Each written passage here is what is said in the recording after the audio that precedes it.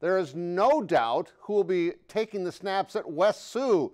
Hunter Deckers has led his Falcons to state titles the last 2 years, shattering records along the way. He's thrown for 7,000 yards and 90 touchdowns for head coach Ryan Schwieso. Next year, he'll be in camp for Iowa State. But for now, Hunter and his fellow seniors would like to add yet another state title to their lofty list of accomplishments.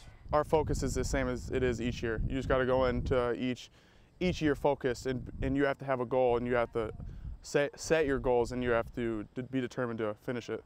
They definitely don't want to be the team that doesn't win it, that's for sure. So, you know, they think about that in the weight room and those things in the off season, and they've been working towards that goal. And, you know, the big thing is we just got to take it one game at a time. We have to get better every day in practice and then every game. Now the Falcons, led by Deckers, shattered all kinds of records the last 2 years. They opened the season a week from Friday against Boyden Hull Rock Valley, a team that gave them their only loss last season. That should be a dandy.